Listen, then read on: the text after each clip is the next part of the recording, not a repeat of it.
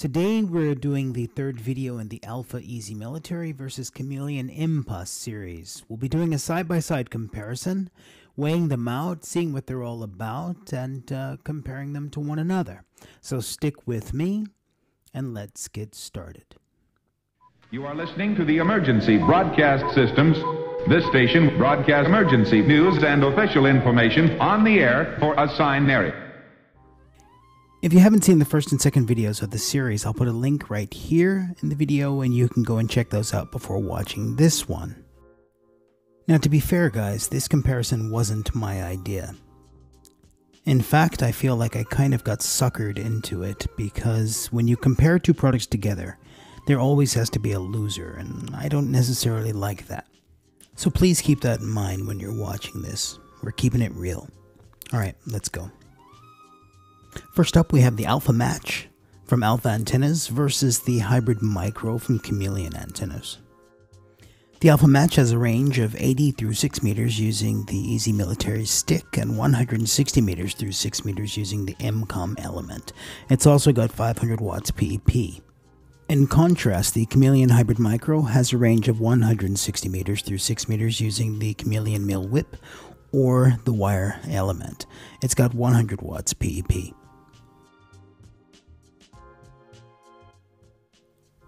On the scale, the Alpha Match comes in at 480 grams or 1.05 pounds.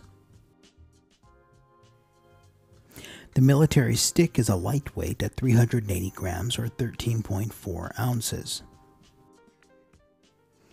The jaw clamp is a heavyweight at 400 grams or 14.1 ounces. The Envis element comes in at 410 grams or 14.46 ounces. The counterpoise kit comes in at a whopping 960 grams or 2.12 pounds. The MCOM element comes in at 520 grams or 1.1 pounds. The large bag comes in at 510 grams or 1.12 pounds, while the small bag is 220 grams or 7.76 ounces. Now let's move over to the MPAS. The Hybrid Micro comes in at just under 300 grams. The Mill Whip also comes in at 300 grams or 10.58 ounces. The 60-foot wire element with cable winder comes in at 340 grams. Next up, the combined 4-piece counterpoise kit comes in at 500 grams or 17.63 ounces. The jaw mount comes in at 350 grams or 12.34 ounces. The dipole mount comes in at 200 grams or 7.05 ounces. The tripod comes in at 1.8 kilos or 3.96 pounds. Finally, we have the Mill EXT or extension, which comes in at 400 grams or 14.1 ounces.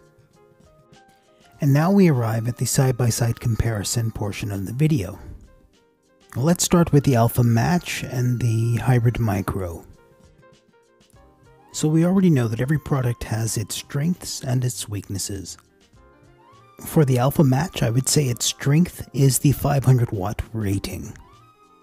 As a weakness, I would say the build quality and the materials used in manufacturing.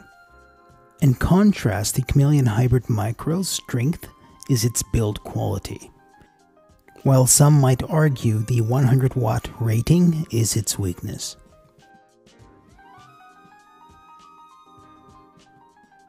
Next up, Chameleon Mill Whip versus Alpha Mill Stick. Build quality and finishing work on these two products are light years apart, each one having its own strengths and weaknesses.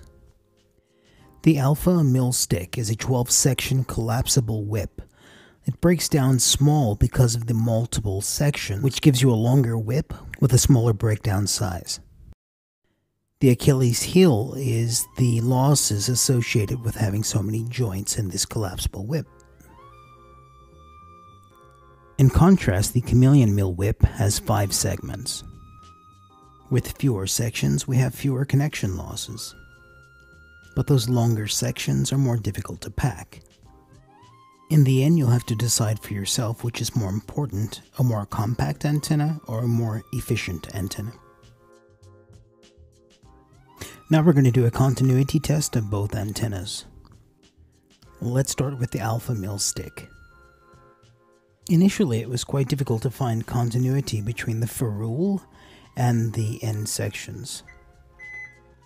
And this is because the anodized coating which coats the tubes was only removed in a small section of the tube. With such a small conductive area, I wonder if the entire antenna is radiating 100% of the time. When the series is done, I may use a Dremel tool to remove some of the anodized coating. Let's go ahead and measure the Chameleon. Unlike the alpha, every exposed surface on the Chameleon is conductive. So both antennas have a similar anodized coating, but it seems that Chameleon has taken the extra step to remove the anodized coating from any surfaces that make contact with one another. Moving forward. Normally I wouldn't even have thought to have done a test like this, but this request came from radiopreppers.com, so small shout out for them. If you're planning to do any type of invis configuration with either of these whips, this test is relevant to you. On the left we have the Chameleon and on the right we have the alpha mil stick. Unfortunately, the alpha mil stick is far too flexible to be put in any horizontal invis configuration. That's not the end of the world for the mil stick. You can always use the MCOM element with the invis element for invis configuration. Even after adjusting the mounts, we weren't able to get a good enough angle that's perpendicular to the ground with the alpha mil stick. In contrast, the Chameleon mil whip, with or without its extension, works just fine in a horizontal invis configuration. And finally, we arrive at the cable inspection. Now, I have to tell you that I was really disappointed about the quality of the wire used by alpha antennas.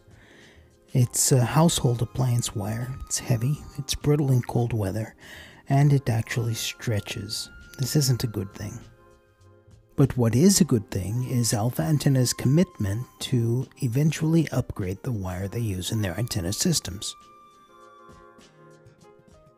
And on the other hand, we have Chameleon antennas.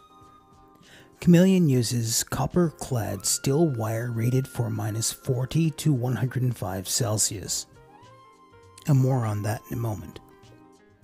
I don't want to sound like I'm kissing the butts of Chameleon antenna, but when you look at this wire, you look at the finishing work, you look at all the attention to detail and the effort putting it all together, and you know that you're getting a quality product. Now, most of you know that I live on the west coast of Finland, just a bit south from the Arctic Circle. It does get cold here.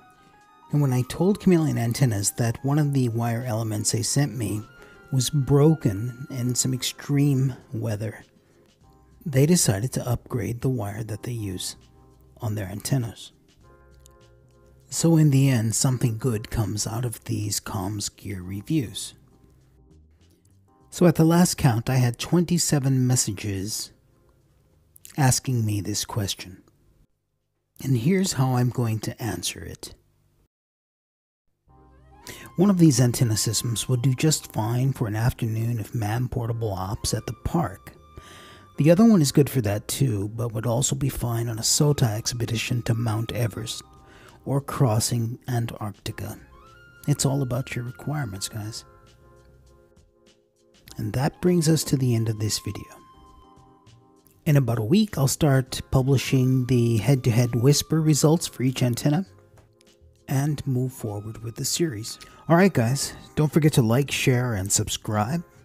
You can also find us on Instagram, Twitter, Pinterest, Google+, where we share lots of different content from our channel buddies. With that, I say rock and roll, and thanks for watching.